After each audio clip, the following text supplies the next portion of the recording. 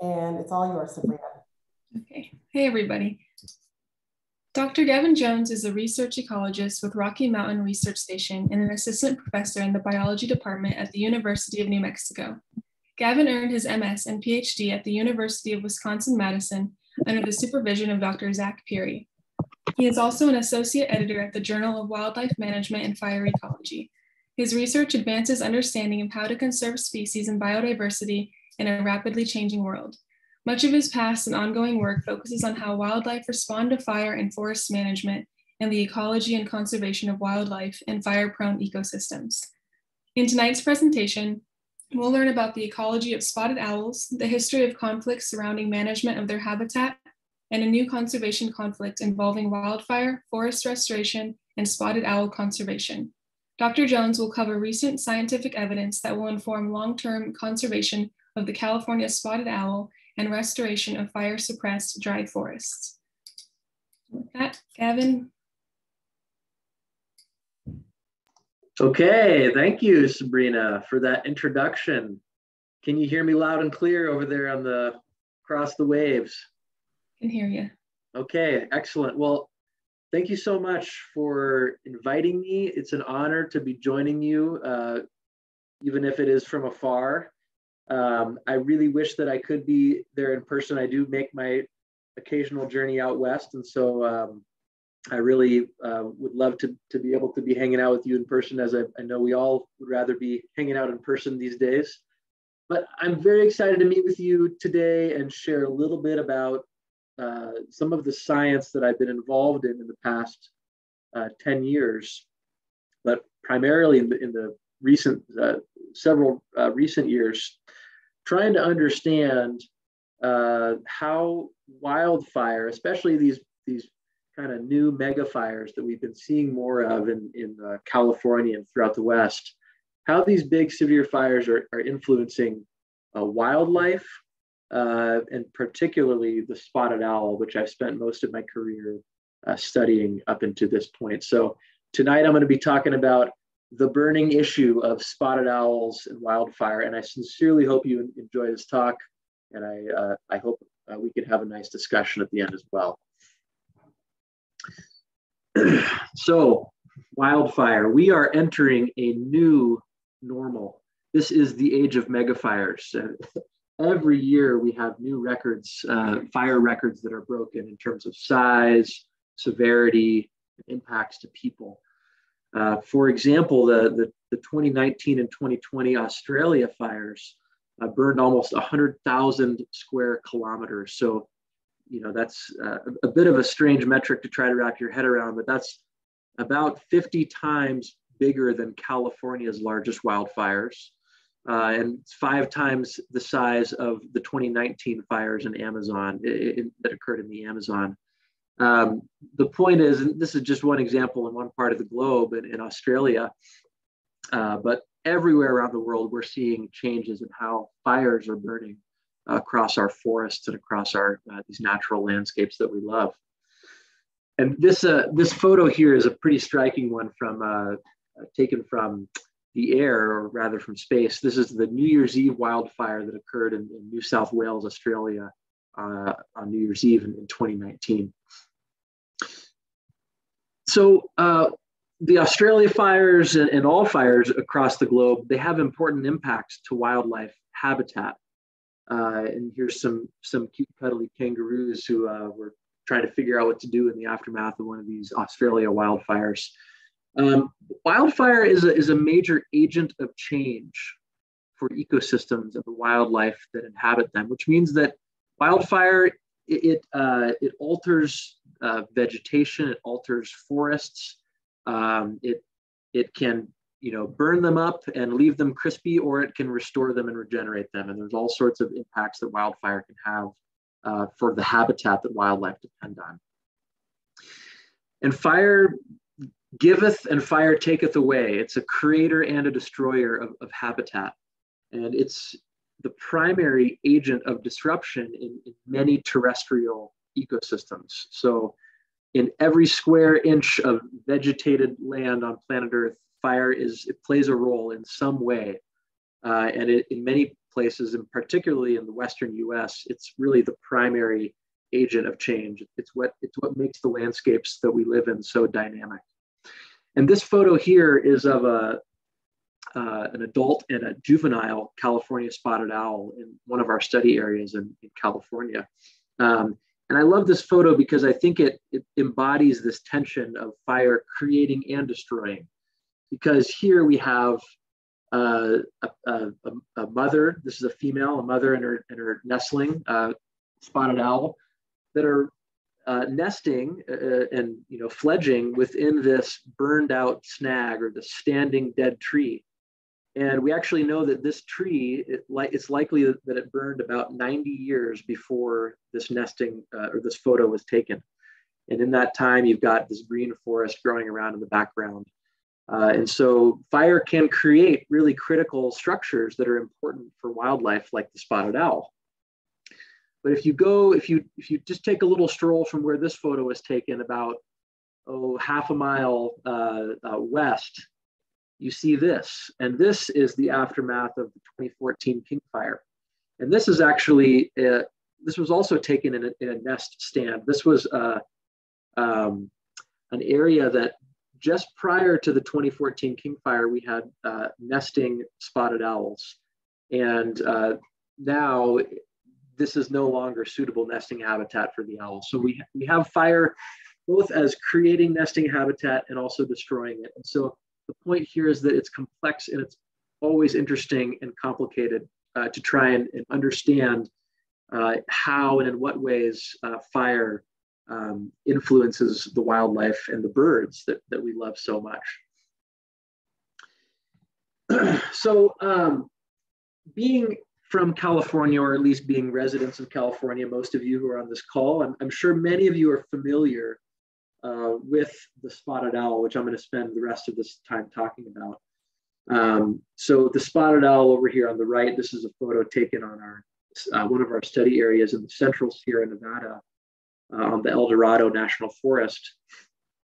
This is an adult spotted owl hanging out in a beautiful Pacific madrone tree behind it, you see there. But the spotted owl has long been known for its association with this kind of what we call old forest or old growth or mature forest. There's a lot of different ways a lot of different names for it. But it's typically this, forests that have been around for quite some time, have been around long enough where you have some trees that are old enough to die and that have decayed and have fallen to the ground. And you really have these kind of dark, cool microclimates in these forests where spotted owls live. And spotted owls also have long been known for their nesting in very large, old, and commercially valuable trees. So trees that, if we were to cut and sell them, they'd be worth quite a bit of money.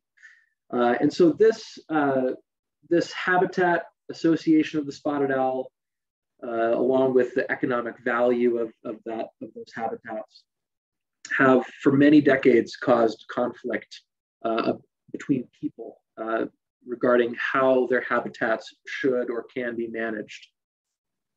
So I'm going to give you just a very, very brief history of the spotted owl conflict, or what I'm calling the spotted owl conflict, and how it's evolved through time, although some of you may be familiar. This is a fun slide. If you Google spotted owl conflict, you'll see all sorts of silly things on the internet.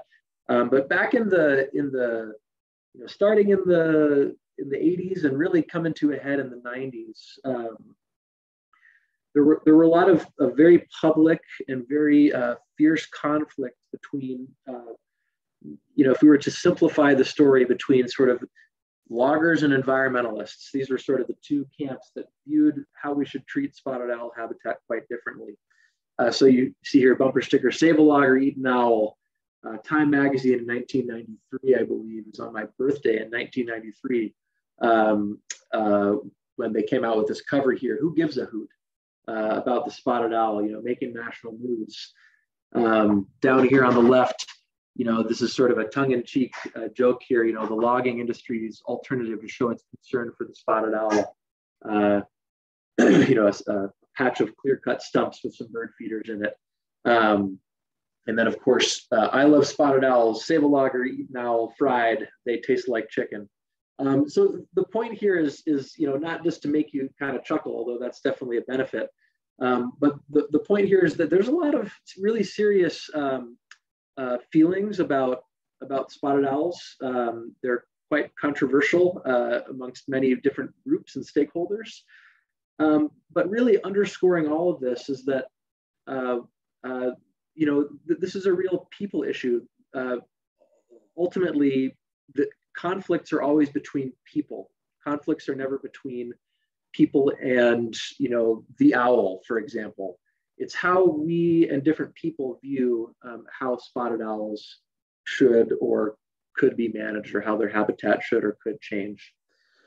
So historically, it was really this kind of loggers versus environmentalist type of divide over spotted owls, over saving their large old nesting trees that they depend on. And in the early 1990s, this led to some pretty serious policy, some federal policy, including but not limited to the Northwest Forest Plan, which applied to a very large area in the Pacific Northwest, across Washington, Oregon, and Northwestern California. And the Northwest Forest Plan was essentially a plan to set aside reserves for spotted owl habitat to conserve their dwindling or their remaining valuable old growth habitat, but do so in a way that hopefully would also provide for some natural resource use and timber extraction. And to be quite honest, because of the Northwest Forest Plan and several other similar pieces of legislation, including the listing of the spotted owl, the northern and the Mexican subspecies under the Endangered Species Act, and several other related policies, we've essentially stopped large tree logging on public lands, on federal lands, U.S. Forest Service, National Park, other public lands. Logging of very large old trees does not happen like it used to.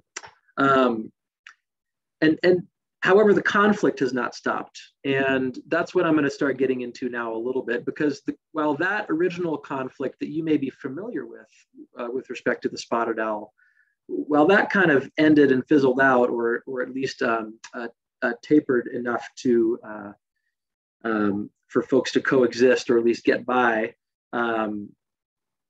the threats have changed, and now the conflict has changed too. So there's still conflict, but it's quite a different one. And so I'm going to tell you a little bit about that now.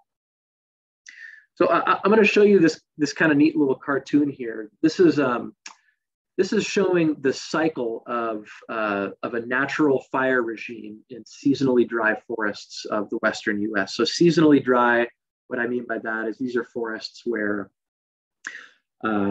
it's pretty cold and wet in the wintertime. In the summer, it's quite warm and dry. So the Sierra Nevada is a good example of this. Many of the forests in the San Bernardino Mountains are characterized by this as well. The coastal range in California, it's not so much a seasonally dry forest, more of a wet forest. But in seasonally dry forests, the natural fire regime looks something like this. Typically you have a forest that is pretty low density. You don't have a lot of trees. You have them kind of spaced out and clumped. And fire happens so frequently because these forests are so dry, and ignitions from lightning are so common. But you have fire burn at a very high frequency. And every couple of years, you have fire burning through a given area. And that regular frequent fire in these forests, it essentially cleans out this understory. It kills a lot of the smaller trees, and it leaves this post-fire landscape that continues to have these overstory, or these larger canopy trees, and a relatively open understory. So this is what's natural in a lot of these forests that the spotted owls inhabit in the Western U.S. However, in the past century or more, we've been quite effective at suppressing fires. And so when fires burned over the past 100 years, we for the most part, put them out. And the consequence of that is we have a really changed forest structure. So we have a lot more small trees in the understory of these forests, which is not natural, not a natural structure. And when fires do burn, which we have lots of opportunities for ignition still, it tends to more often kill the overstory and create these larger patches of dead trees. And this is not natural for these kinds of forests. So this is a real problem, obviously for forest conservation, but also for the wildlife species that inhabit them, these new fire regimes that are killing larger areas of forest. And so just to give you a better sense or convince you that that fire suppression really made a difference to these landscapes, I want to show you a couple of these repeated panoramic photos, just showing how much landscapes can change in a pretty short period of time. So these are all of these photos I'm going to show you in the next three slides. You've got a black and white photo showing some historical photo. This one here, this was taken in Washington,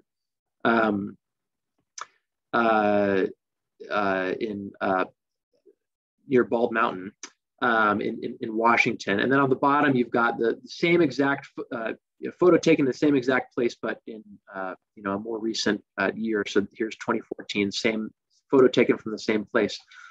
One of the things you'll notice right away, looking at a photo like this, is historically you had a lot more sort of heterogeneity or variety in clumps and patchiness in the forest. You had some openings here, some openings there.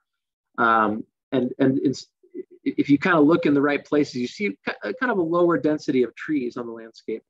Now look down at the bottom photo and you see pretty much wall to wall. It's hard to find an open patch and even the places that do have trees, there are very high density of trees. Here's another photo. This is taken from the Yosemite in California. Photo here taken in 1899 on the left, and then a photo taken, this cut off here, I believe this is like 2020 or 2019 or something like that here on the right. So again, great increase in tree densities, of pretty much a full loss of these kind of openings. So just a lot less of variety in terms of this forest structure on the landscape, just pretty homogeneous wall-to-wall trees here. Here's another example. Let's see. This is a photo also taken from Washington, from some dry east side forests in Washington. Again, the top photo, you see there's some kind of bald, some patches, some openings, quite a bit of variety in the forest. Although you do see some areas where there's quite a bit of high density of forest. But down here on the bottom, it's pretty difficult to find anywhere where you have kind of an opening and a pretty high density of trees in all the places that seem to be forested. So again, in these types of forests, the consequence of this structural change, of this increase in tree density, is that when fires do burn, you get things like this. So this is from the Blue Fire in 2001 in Modoc County in California. This is a photo taken 15 years after a wildfire burned through. And you see pretty much 100% mortality in the trees. So there are almost no live trees in this photo, except a couple here and there in the background. The understory is completely dominated by shrubs. So this is deer brush here in the understory, that if you were to try to walk through this, this would be above your head. So this is quite tall shrubs. The effect of this kind of conversion to a shrubland is it's pretty persistent. So it's going to be really difficult, at least even in my lifetime, for this patch of land to regenerate to forest. This is going to be a pretty persistent shrub field for the foreseeable future. This is something we call ecological type conversion, when you have a disturbance event like a fire that converts everything from a forest to a shrubland or a grassland or something like that. Here's another example here. This is from near Flagstaff, Arizona, Coconino County, the Horseshoe Fire from 1996. This photo was taken 17 years after the fire burned. A lot of the standing dead trees that burned in the fire have since fallen. But you see this is a grassland now. This is no longer a forest. And those are just two examples there, but so coming back to the owl, you know, and considering what this means for the owl, of course, the owl depends on forests, you know, for its nesting and roosting and breeding and all that kind of stuff. And certain kinds of forests, these older forests. And I mentioned that the conflict has now changed because as I was showing you in those photos, it becomes clear, or I hope it should, that if we want to have forests in the future in a lot of areas, we need to do something in order to stop these big severe fires from converting forest to non-forest. And so one of the ways we can do that is through forest restoration and fuels reduction, forest thinning. And so here on the right, just some examples, you know, prescribed burning is one of the ways we can reduce fuels and reintroduce fire in the landscape, and also through tree removal, through removing small and medium-sized trees that have grown up in this era of fire suppression that create these conditions that are quite flammable. So this new conflict is actually that of forest restoration versus spotted owl conservation. I'm going to explain this a little more now. So this is the new conservation conflict with spotted owls. I'm going to show you a few graphs and figures here. I'll walk you through them. The concern here is that, you know, we've got our spotted owl. Here's our population of spotted owls. This is time on going from left to right, population size on going from bottom to top here. So, you know, we have the spotted owl population that might be bumping up and down through time. And we've got forests that are quite fire suppressed, that are dense and flammable. When fires come along, we might expect there to be a loss of forest habitat and for owls to be negatively affected, right? But the problem is that treating forests or thinning or removing some of the trees from the landscape, that actually might also harm owls in the short term. You might come in and do some cutting or do some burning and remove some of the forest and alter some of the forest structure. And there's this idea that doing that is actually going to exacerbate or worsen these long-term declines that we've been seeing in the spotted owl.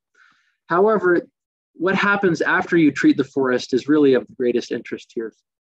You know, if you treat the forest, you may have these short-term impacts, but potentially the forest might be more resilient when fire, and we may not see a total loss, but rather we would see a maintenance of some forest structure, even though there may have been this short-term impact of treatment to.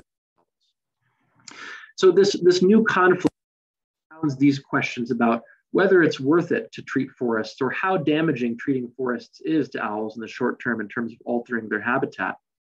But you know, doing nothing is also a decision, and kind of leaving these fire suppressed forests as they are leave us vulnerable to these bigger losses and potentially more catastrophic losses of spotted owl habitat. So this is this new conflict or disagreement between what is the best route to take for spotted owls in terms of managing their habitat. One of the big questions is, how does severe fire impact spotted owls? So spotted owls, you know, evolved in a landscape that was full of fire. Fire has always burned in the Sierra Nevada and has always burned in the forests that they live in. But how they respond to these new kinds of fires that we're seeing, these megafires, these very large, severe fires, that's an open question. And it's something that we haven't totally understood yet, but may provide some really important information to resolving this conflict, and figuring out how to move forward and conserving their habitat. So here's another photo of a landscape that experienced a lot of severe fire. This was a photo taken on one of my study areas in central Sierra Nevada. This was part of the 2014 King Fire that burned on the El Dorado and Tahoe National Forests in September and October of 2014. You can see here, you know, pretty much wall-to-wall mortality or tree death following this fire. Down here on the bottom, this is the Rubicon River.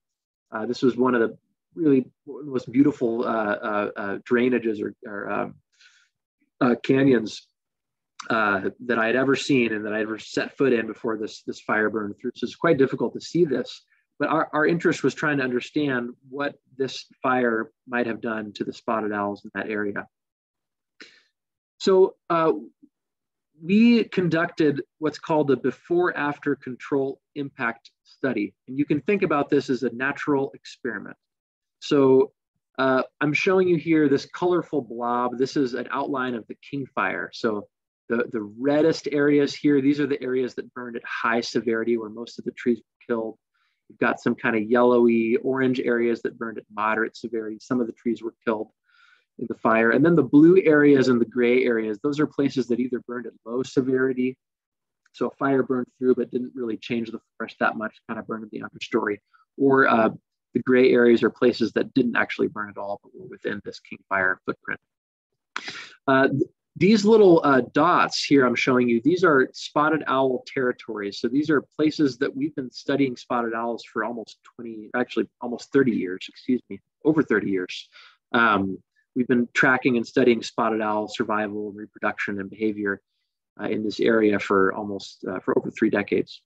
And then this little dashed shape here, this is just the boundary of sort of one of our study areas. But the point here is that this King Fire burned through one of our long-term demographic studies of spotted owls. And it gave us the opportunity to try and understand what the impacts of fire might be. Because in an experiment, you have a treatment and you have a control, right? So it's kind of, you give the medicine to one group and you don't give the medicine to the other group and you see what happens. It's kind of the same here. But in this case, the fire burned through part of our study area, burned through some of the owl territories and didn't burn through others. And we also had several decades of data before the fire burned to try and figure out what the impacts of this fire were on spotted owls. So here I'm showing you a graph, and this graph, it goes from left to right. This is going through time. So on the left, it's early 1990s, going through 2020 here on the very far right. Up and down here, this is the proportion of the sites in this study area over here on the left that were occupied by spotted owls.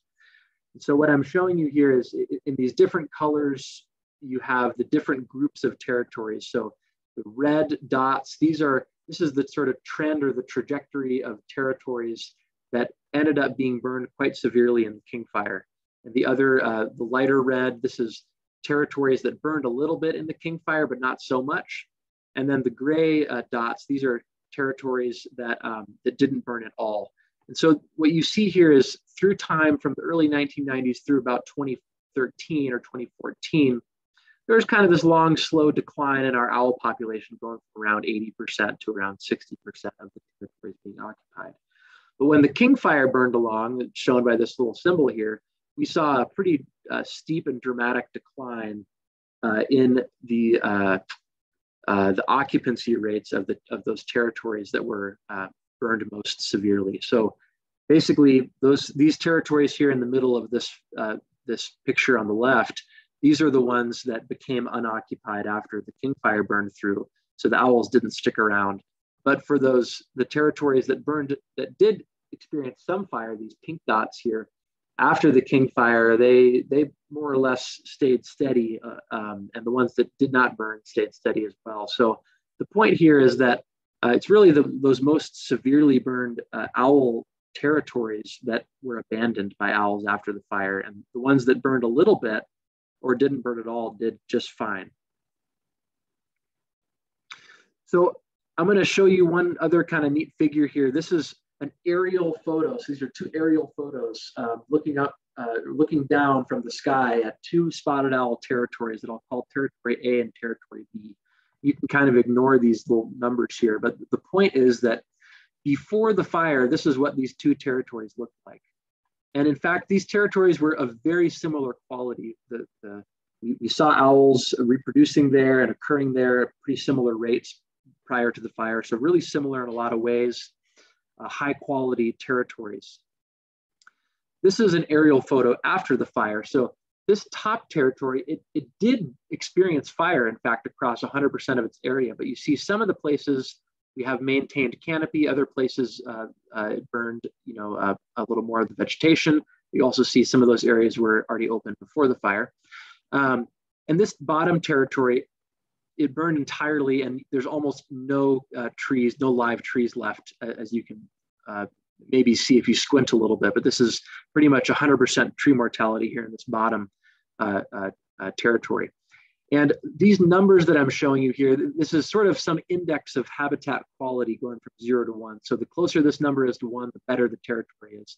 So this territory is pretty good even after the fire, even though it experienced quite a bit of fire. And this one is almost down to 0. So basically, we didn't see owls in this territory at all after the fire, whereas this territory continued to be occupied for 6 years following the King Fire. And what's the difference between these two territories in terms of how they burn? Well, it all has to do with the burn severity and how that kind of played out across the territory. So this top territory, you see a lot of different colors in this kind of mosaic pattern across the territory. So some places burn at low severity, some at medium, some at high, and it's all kind of mixed together. And so that ends up being quite good for owls. The owls continue to occupy this territory and reproduce there. This bottom territory, the color here you see is mostly red, which indicates high severity or 100% mortality of trees. So most of this territory burned severely, and that is why we didn't see owls continue to occupy that site. And I'll introduce kind of a fun buzzword that I'm going to use a couple more times here, which is pyrodiversity. And this is the idea of fire characteristics that are very variable across space. And so in this top territory, we see very high pyrodiversity. So a lot of different burn effects, low severity, moderate, high, all kind of intermixed in one area. So this is a high pyrodiversity territory, or a territory with high pyrodiversity. Whereas the one on the bottom, it's quite low in terms of its pyrodiversity because it's mostly made up by this one class of high severity fire. And so at least in terms of how the King Fire and how these large megafires may impact owls, this is a pretty good indicator that when fires burn more like this, when they affect owl habitat like they do here in the bottom, it's not going to be so good for owls. But if we do have fire burning and more of a mixture of burn severities, that's good actually for spotted owls. And it ends up actually reinforcing the resilience of those forests to future fire as well. So in addition to studying these sort of population effects or how these big fires affect these big populations, we've also kind of scratched the surface on the nitty-gritty details here. So how are individual owls interacting with these burned landscapes? And so here's a photo of me from 2017. This is me capturing an adult California spotted owl. I'm putting a little GPS backpack on it. Got little straps around at the base of its wings, a very light 7-gram GPS tag on the back that collects data throughout the breeding season on where it is. And then I've got just some tools here that I'm using to kind of fasten that GPS tag. But we've tagged about 50 or 60 spotted owls in burned areas in California over the past several years across both national forests and national parks, ranging from the El Dorado, Tahoe. Now we've got tags down in the San Bernardino National Forest, and even in Yosemite and Kings Canyon and other national parks as well. So we're really learning quite a bit about these owls from these GPS studies.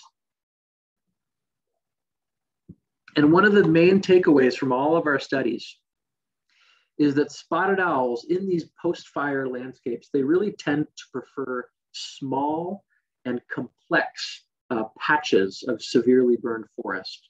So I mentioned a moment ago that, this idea of pyrodiversity, right? So when you have really big patches of severely burned forest, owls don't seem to like that. But when you have kind of small patches of severely burned forest or forest that has been killed by fire, they actually tend to spend quite a bit of time there. And so here's some aerial photos or aerial images of 2 owls that we tagged. So owl A and owl B here on the left and right. On the left here, so what I'm showing you, this is a satellite image here. You can see forest and openings and things like that. These yellow plus marks, these are individual GPS locations that we collected from the spotted owl over the breeding season. And then you see here in this grayed kind of shaded color, this is the boundary of the 2014 King Fire. And then the red areas, these are the places where we had canopy mortality or the fire ended up killing patches of trees. So this particular owl, you can see, spent quite a bit of its time in this one single patch that was actually very kind of elongated and complex and small in size. And one of the reasons we think that they like these smaller patches is because it creates some openings for some of their prey, like wood rats and other critters that might be crawling around on the ground or may be exposed in some of these open areas that are created by fire. While at the same time providing some concealment for them, because they kind of hide along the edges in the green forest, perch and wait for their prey to come through. Whereas over here on the right, you see, here's another owl, these plus signs again showing its locations, completely avoided this large, very large severe fire patch on the right here, didn't even go into it at all. Whereas it did spend some time in some of these smaller patches of severely burned forest or fire-killed forest within its home range. So, you know, the question of whether severe fire is good or bad for spotted owls, it really depends on what kind of severe fire it is. If it's big patch, it's not so good. If it's a kind of a nice small patch, they actually really like that. So it all depends on that kind of spatial arrangement and size. So all of this points again to this idea of pyrodiversity. So this would again be an example that I brought up with this small patch of severely burned forest surrounded by other kinds of fire. This is an area we might characterize as having high pyrodiversity. So here's just an example of what that looks like on the ground. So here's a little patch of forest that was burned completely here in this kind of blackened spot in the middle, surrounded by, you know, some tree mortality, but brown trees that maybe weren't killed, or there's some interspersed green trees here at least, surrounded by areas that didn't burn at all. So you have a very rich mosaic of different habitats all within this one area that creates these complementary resources for critters like the spotted owl to use for different parts of its life, for traveling through the forest, for hunting, for nesting, etc. And then on the other hand, we have low pyrodiversity. So this, again, it's places that predominantly burned at high severity. So these high pyrodiversity areas seem to be pretty darn good for owls, whereas the low pyrodiversity areas, not so much. Okay, I'm gonna throw a couple graphs and figures at you. Are you guys scared? You ready for this? So I like to minimize the figures, kind of scientific figures and graphs I show in some of these talks, but I want to show you a couple that are really neat and interesting that I think you guys will find intriguing. So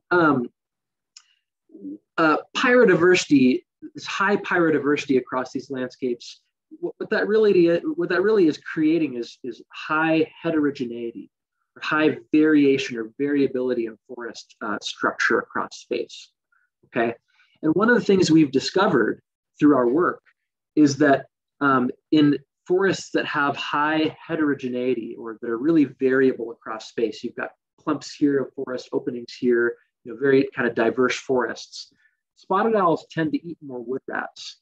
So this here, I actually didn't put the label on this y-axis here, but this is the proportion of spotted owl diet that's made up by these different prey items. So in California, spotted owls eat a lot of wood rats and flying squirrels. And when forests are more diverse in their structure, owls tend to eat a lot more wood rats than they do flying squirrels. Wood rats are bigger. They're kind of the Big Mac of the animal world, or the spotted owl prey world.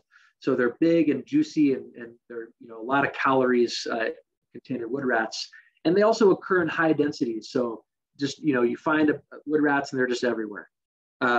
Whereas flying squirrels, they're kind of more like the dollar menu, McBurger or chicken or whatever, some type of less satisfying meal. And they also don't occur in as high densities. And so wood rats actually are a really good prey item for spotted owls. And we've found, so not only do owls eat more wood rats in places that are more, forests that are more heterogeneous, But actually, when owls eat more wood rats, so now I've flipped the axis a little bit. So as you go from left to right here on this bottom figure, you've got a greater dietary proportion of wood rats. Spotted owl territories are less likely to go extinct. So this actually means that wood rats in spotted owl diets are scaling up to these population level processes. So owls are less likely, these territories are less likely to wink off when owls are eating more wood rats. I've tried to tell my wife that I just need to eat more Big Macs now, and that'll be good for me, right? Because spotted owls like to eat the Big Macs of the prey world, but she hasn't bought into that yet. So anyhow, one of the other interesting things we found is that what owls eat really differs depending on where you look. And so this is all in California here. And what I'm showing you here, this is called a density curve. So this is basically just showing you sort of a clump of data.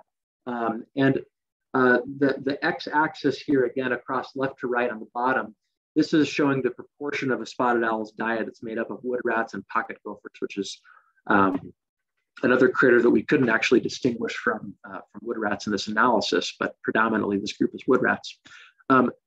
So what I'm showing you here is on national forests that predominantly in California have been fire suppressed and are quite homogeneous in their structure. Owls are eating less wood rats. They have fewer wood rats in their diet on national forests. And remember what happens when you have fewer wood rats? You have higher extinction rates. So it's not so good when you're eating more, or when you're eating fewer wood rats, okay? Whereas on national parks, this green sort of arc that you see here, they're eating a lot more wood rats. And actually, you wanna know where else they're eating a lot more wood rats? On private timberlands. So it turns out that spotted owl diets are quite similar on national parks and on industrial timberlands, which might surprise you.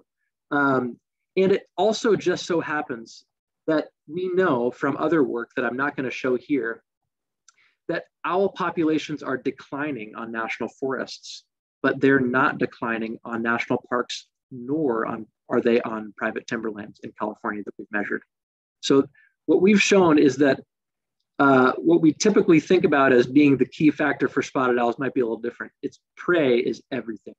And even when the landscapes look quite different or may have different purposes, you know, national parks are quite different from industrial timberlands.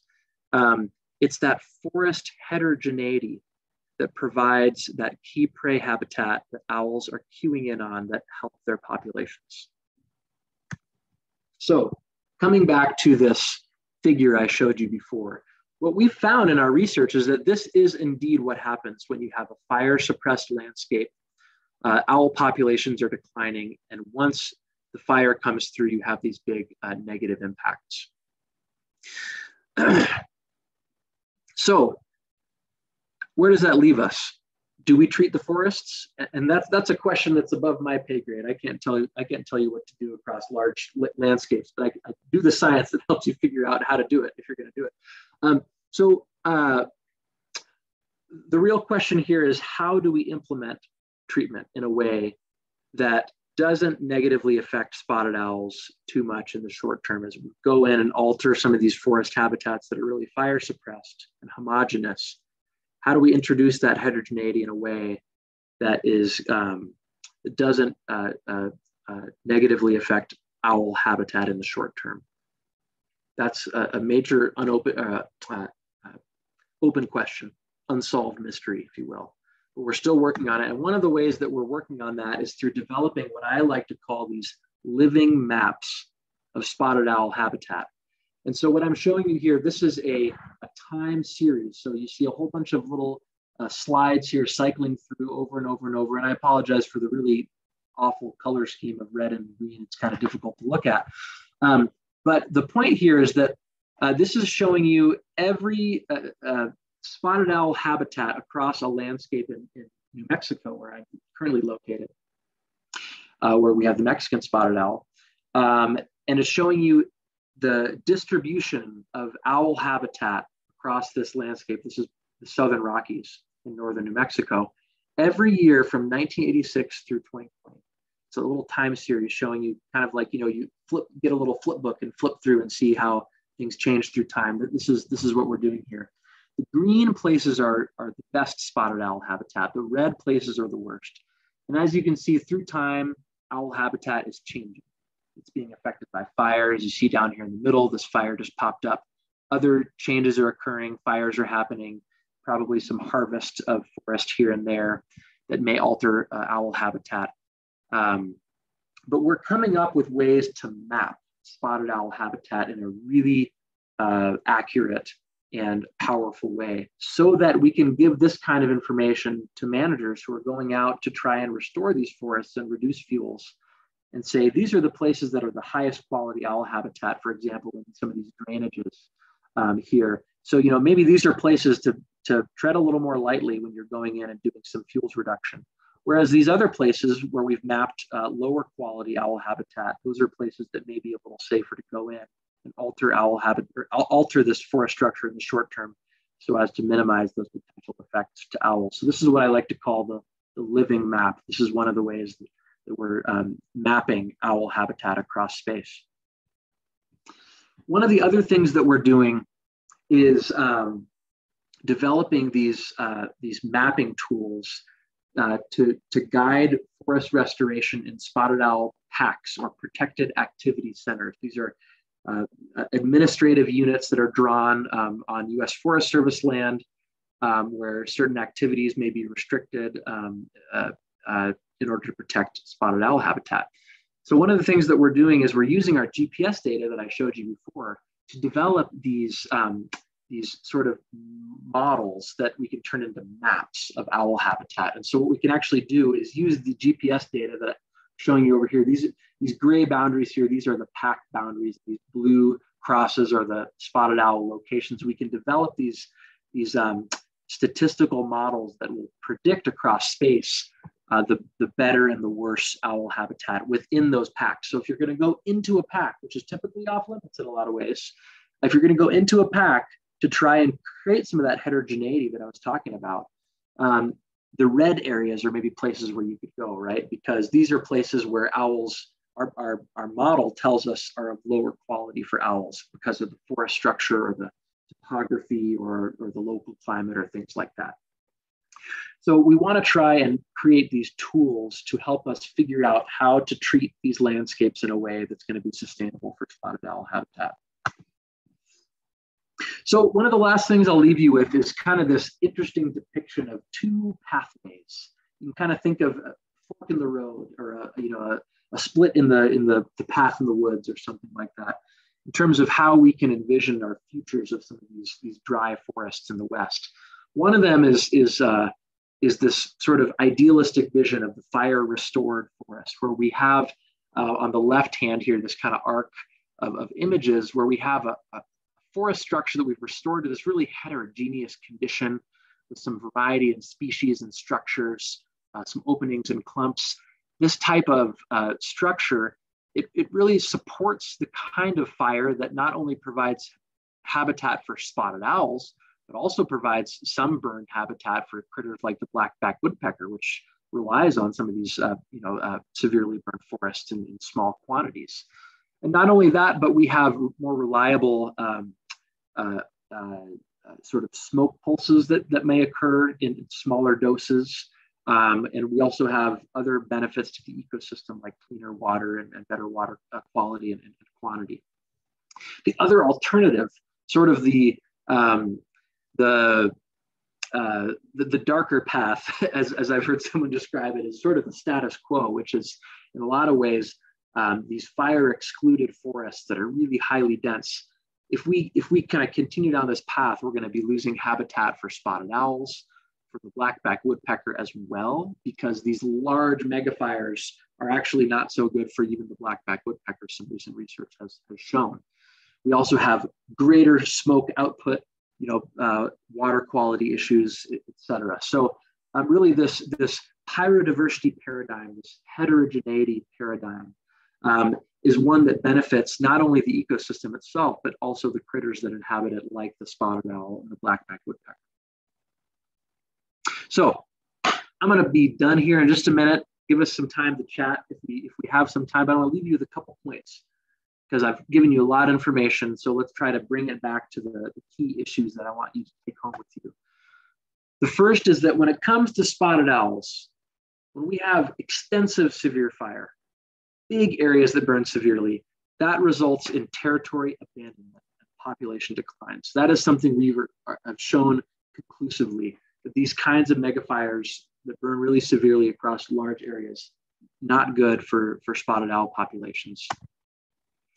The second thing is that it's all about scale. The scale and the configuration of these severely burned forests, that is everything in terms of how it impacts spotted owls. So if someone comes up and tells you, hey, severe fire is good for spotted owls, you can say, well, it depends. Actually, it depends on how big those patches are and what they're shaped like. Or likewise, if someone comes up to you and says, hey, I hear severe fires are bad for spotted owls, you can say, well, actually, they like small patches. So I want to bring some nuance into your world and help you have some intelligent conversation in this ongoing conservation conflict. Finally, the last thing is that there's this idea that is pushed by some people that we can't restore forests or we can't reduce fuels while also conserving spotted owls. Those things are diametrically opposed. And I'm here to tell you that that is way too simplistic. And the world is not that simple. We can restore forests while conserving owls and their habitat in the long term. That is something we can do. And that's the type of science that I've been involved in, that I'm working to do, is trying to guide us towards real practical solutions to conserving the forests we love as well as the owls that live in them. And with that, I just want to say thank you so much. I really wish I could be there. Thank you, all of you, for being here virtually. I really appreciate you sharing your evening with me. So with that, I'll say thanks. Here's some contact information for me. Feel free to shoot me an email if you want. If we run out of time, I know we're kind of bumping up here against the end of the hour. But I'll leave it at that. Turn it back over to Sabrina. Thank you so much. That was awesome. Learned a lot. So we have a few questions in the chat, and the way we normally do it is I just go through and read them for you. Sounds good. So let's see, there's some comments in here. Let me find our first question. Okay, so is the California spotted owl listed under the ESA? It is not. It is the northern and the Mexican subspecies are listed. The California is not. Recently, there was a petition to list the California subspecies as threatened, and that petition did not go through. But now there's sort of a lawsuit following up to try and get that overturned. So it's not listed yet. All right, let's see. Okay, so this one says, I have a hard time picturing a lot of fire suppression having occurred in the wilderness and backcountry. It seems they always have and always will focus on saving homes and structures. Isn't climate change the largest thing that has changed fire intensities and sizes as well as the winds? So it is, so just like I said a moment ago, well, it depends. And that's almost always the right answer. It's a little bit of both. And where that balance tips in terms of whether fire suppression is the major driver or whether climate is the major driver of how these fires are changing, that really depends on where you look. And so if you think about two ends of the spectrum, there's two way ends of the spectrum of forests. There's dry forests and wet forests, okay? The wet forests have always been climate driven. These kinds of forests like the Pacific Northwest or high elevation forests that are cool, they almost never burn because they're so cool and so wet. And so every once in a while, when there's a big drought every 100 or a couple hundred years, those things go up in flames and they burn like crazy. And they're always kind of driven by this top-down climate process. On the other end of the spectrum, you have dry forests. These are the ones that I've been talking about, where historically they burn all the time because they're always dry and there's always a little bit of fuel, they always burn. And so fire suppression is going to have almost no effect on these cool, moist forests in terms of influencing fire behavior. But in the dry forest, it's a totally different story. And so it's the answer is it's always a little bit of both, especially in dry forests, it's always a little bit of both, right? So fire suppression has absolutely changed forest structure. It produced a lot more fuel in the landscape. And if you have more fuel, if you don't have fuel, you're not going to have as much of a fire. If you have more fuel, you're going to have more fire. It's kind of basic. But climate change has certainly exacerbated some of those conditions, dried out the fuel more, and certainly extreme fire conditions, high winds and things like that. All the balance of the factors that drive fire, it changes in those kinds of circumstances. So it's always a little bit of both, but in some forests like the dry forests, we have a lot more control over fire behavior through management actions. So that's why, and there's quite a bit of evidence, actually, scientific evidence that fuels reduction, forest thinning, things like that can alter fire behavior even under severe fire weather conditions. Okay. Did someone? Oh, sorry, I'm hearing my own feedback. I thought someone was speaking. Here, I'll mute myself just in case that's me, Sabrina. Okay. All right, the next question. Along the theme of climate change, with large swaths of forest dying from bark beetle and drought, do you have a sense for how these kinds of changes are impacting the owls and other forest wildlife? Just wondering if it might be helping by opening up forests and patches or acting more like severe fire damage. Great question. Yeah. So, to be blunt, we just don't have as much data yet on how that, we don't have empirical data on how those, beetle outbreaks and drought mortality have affected owls. We're working on that. We do have some data, it's not out yet. But the evidence that I've seen, at least in the Southern Sierra Nevada, where I've been doing some work, is that drought mortality and beetle mortality tend to be more patchy. So, we don't have these sort of big blocky, patches of tree mortality like we do from the King Fire in places where we had some drought mortality or beetle mortality. So if I were to hazard a guess, and I promise you this is just a guess, so take everything I say with a grain of salt, but I would guess that there could certainly, there's possibility that those types of disturbances in some cases could introduce some heterogeneity that is beneficial, just like fire does. But I would say the jury is out on that one for sure. But snags, dead trees, those can be really good for owls and other critters in these forests. So I wouldn't at all be surprised that it's a similar story in some cases, in some contexts. Drought or drought mortality or beetle mortality could have positive beneficial effects to the owl, but in other cases maybe not. All right, next question. What impediments are conservationists facing in getting the California subspecies listed as threatened?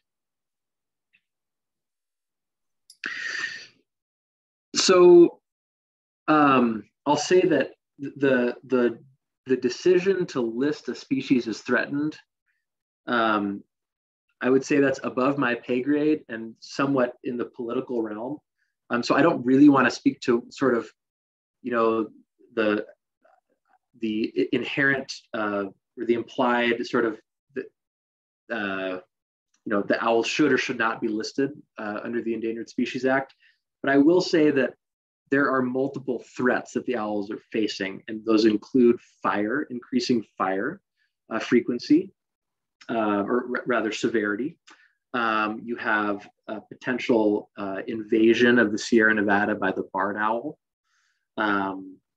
You have, there's quite a bit of evidence recently, pretty disheartening evidence actually, that there's widespread anticoagulant rodenticide poisoning in owls and a lot of other wildlife in the Sierra Nevada and California. So this is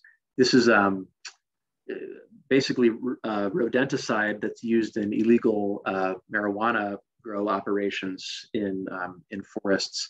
So people put out a ton of rodenticide, it ends up poisoning some critters at sublethal levels that are then eaten by owls or other animals, and that accumulates up the food chain and has some pretty severe negative impacts to owls. and other animals. And so the owl certainly is facing a lot of threats. I would say that there's a lot of, while frankly in conservation biology, it's often a grim picture that we see in front of us. But I will say there's, both some serious threats for the owl in the decades to come that I just mentioned, but I think there's also a lot of hope, even under the current sort of paradigm of conservation for the owl. So, we've shown that in some other work that I didn't share here today, that we actually, forest restoration that I was suggesting can have some serious benefits to owls over the long term in terms of reducing severe fire exposure. There was actually a paper just published today that I was not a part of, but some of my colleagues were, where they showed that they actually successfully removed barred owls from the northern Sierra Nevada.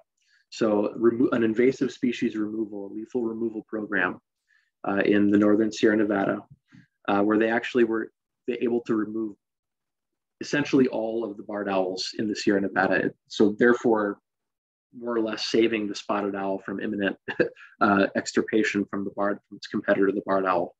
Very controversial stuff, but nevertheless, from the spotted owl's perspective,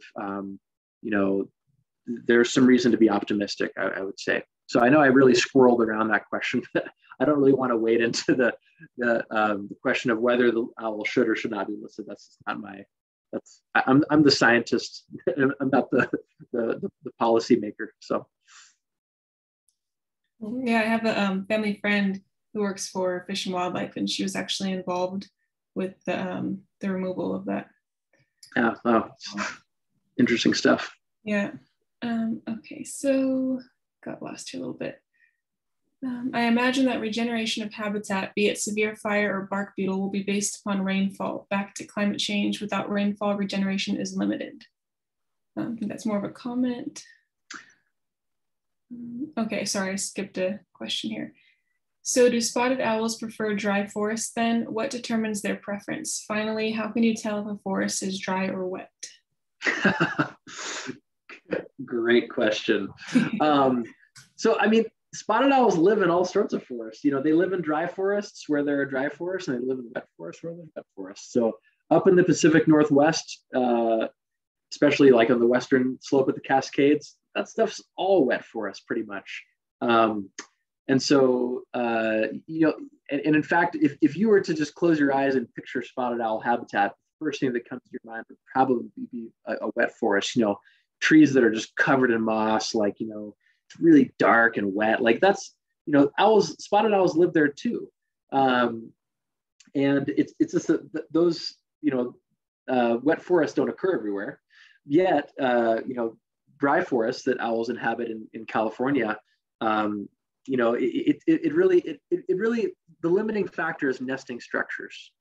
And so, as long as you have these big, old, decadent, trees that they can nest in, and you've got sufficient prey, that can occur in both dry and wet forests. I'm down in New Mexico now in Albuquerque, and we've got the Mexican spotted owl. And there's some pretty weird things about the Mexican spotted owl that have opened my eyes to sort of what these factors are that drive owl habitat.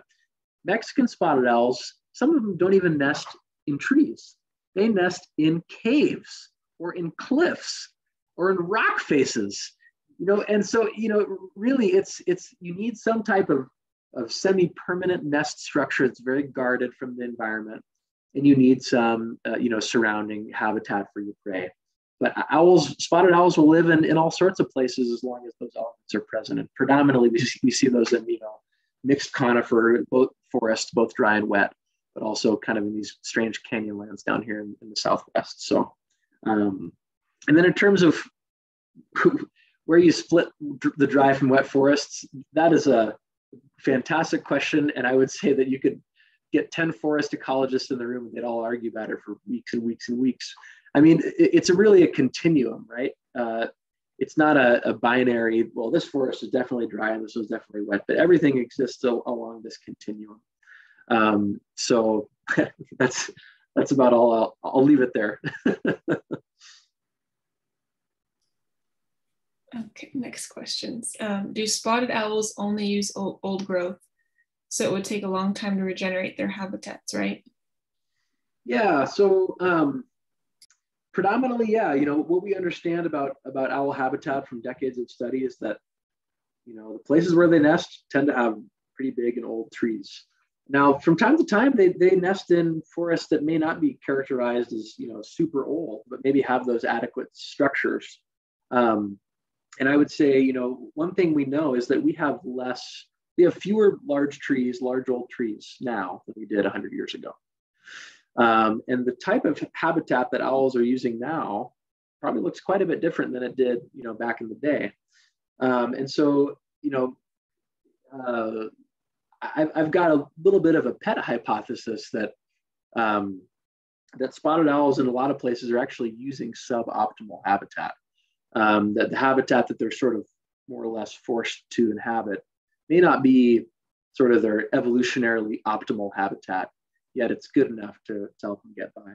So yeah, owls are pretty much old forest obligates. But that's really when it comes to nesting. Now, when it comes to foraging and other kinds of activities, they'll use more types of habitat than just old forest. But the key is that nest site structure that is typically provided by these large old trees in old growth forests. Sorry if you can hear the train in the background. It's going to my house. All good. All right, we have a couple questions about the barred owls. So someone asked what happened to the barred owls that were removed, and then also what caused the influx of barred owls into spotted owl habitat.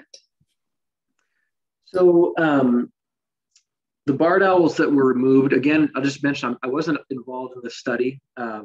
So, I'd encourage you to, I'm sure that you can Google this. There's probably some press releases and things that came out today about this particular topic and get you more accurate information. But from what I understand, these barred owls were lethally removed.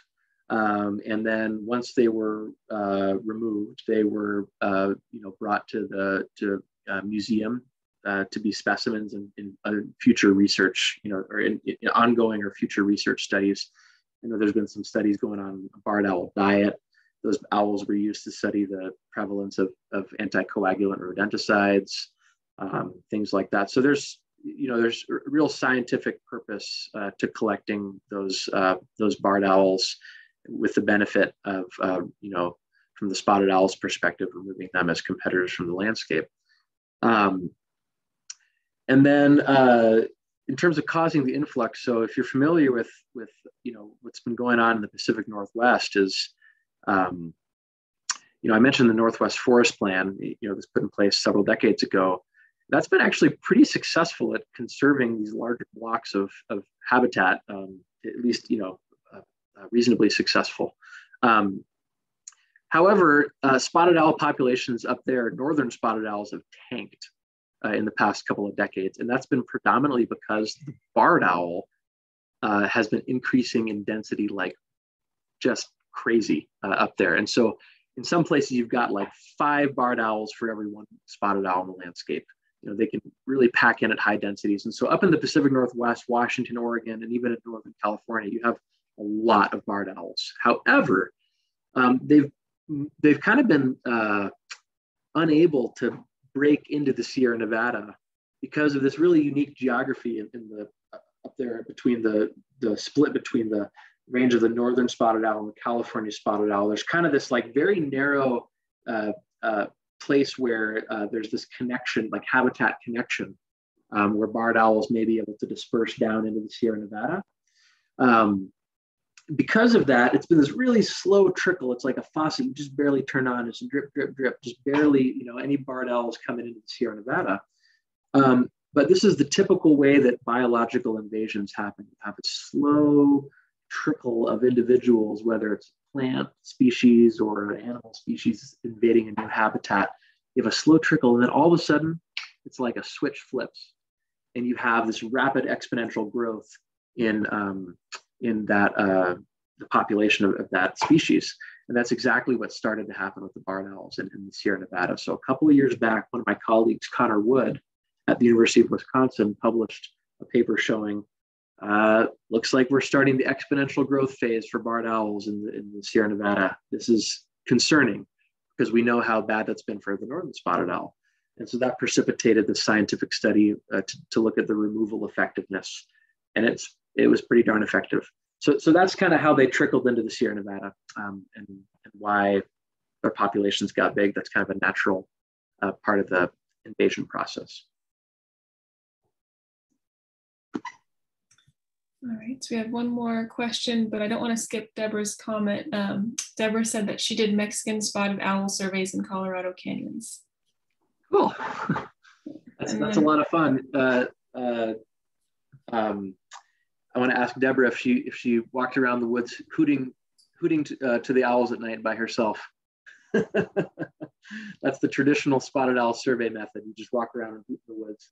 We did. We actually did have to learn to hoot, and we were out after dark, of course, with headlamps and stumbling around these canyons with the mountain lions, probably. Oh, yeah. Yes. Sounds familiar to me. I'm glad you had that experience, Deborah. Very cool. Yeah, it was fun learning to hoot for sure. All right, our last question here. Have there been attempts to use artificial nest boxes? Not that it would be a long-term solution. Not that I know of. I've heard that question before, and yeah, I don't, not for spotted owls, not that I know of. It's possible that I haven't heard about it, but you're right. It's one of those tricky things. It's like, well, remember that kind of silly comic I showed you before about the timber industry's alternative for spotted owl habitat, where you just have, bird baths or whatever. It's like, once you kind of bring in that artificial intervention, it's like, it's, some people might view it as an excuse to, oh, well, we don't even need the trees anyway. We can just put the nest boxes in. So I don't know if that's part of it or not, but yeah, it's certainly not a long-term solution. And I'm not aware of any studies that have looked at effectiveness for spotted owls. Yeah. All right, well, that was our last question. If anyone else wants to unmute and have any comments or last minute questions, feel free. But otherwise, thank you so much. That was really informative and really cool. I love all the pictures. Great. Well, hey, thank you, Sabrina, for the invitation. Thank you, Cynthia, as well. This has been a real pleasure. And I hope you guys learned something and had a good time.